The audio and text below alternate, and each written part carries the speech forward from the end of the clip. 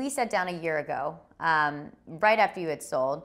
How's it been? I mean, we've now you now have about a year later, a year under your belt. How's it been? Yeah, almost a year.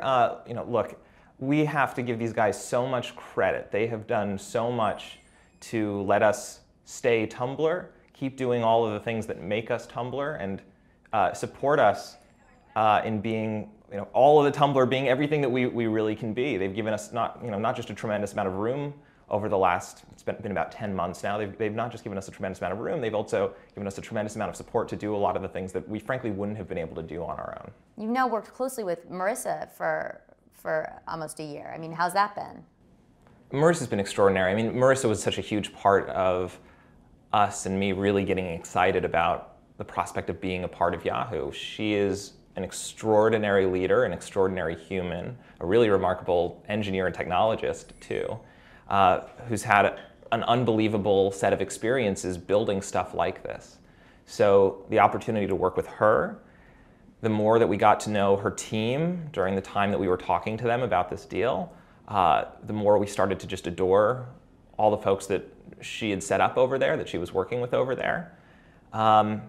It's a remarkable opportunity to get to work with such a world-class team and with a leader like Marissa. So I've been learning a ton. It's been a real privilege. Looking back at that and that time and when you were signing over the papers, I mean, what is your thought process? I mean, what's next? Is there a lot of pressure? I mean, what goes through your mind when you think about it? It was mostly just thinking about our new partners. We were going to go into business with a whole new group of people after, very carefully choosing and building our board of investors over the last 7 years. I mean, we had built a real family, very close family of partners who were a big, big part of shaping this thing.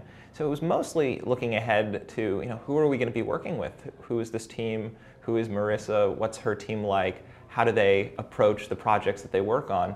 All of that stuff. But, the significance of signing the papers, that was never a particularly big moment, frankly, because we've always had a different mix of partners. The state of the business has always been fungible, right? It could go public one day, it could get acquired one day, it could stay private forever. There are a lot of novel ways to keep a company private for a really long time, or to go public while still maintaining a lot of control. There are a lot of ways that a business like Tumblr can exist. For us, it's really always been about the mission. It's been about the community. So that's always been our guiding light. And everything else around it is, the levers that we pull and the way that we set things up so that we can support that mission.